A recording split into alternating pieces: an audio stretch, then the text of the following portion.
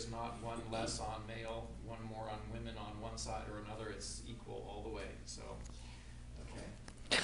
Yeah. So, anyway, so we have 12 ribs, and most of them are connected to the breastbone, which is called the sternum. There are two that are not. These are called floating ribs, and these are the last and final two ribs. And even this last rib right here, these floating ribs are very, very small, as you can see. Okay. Now this is a great skeleton because it shows that the bony rib is not directly connected to the sternum, but it's rather connected by cartilage. This clear stuff here represents cartilage. Cartilage and bone are connective tissues. Blood also is considered a connective tissue.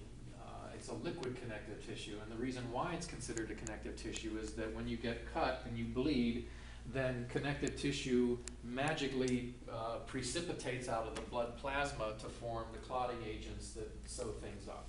Okay, so that's why blood is called a connective tissue as well, too. Okay. So you've got first ribs, second ribs, third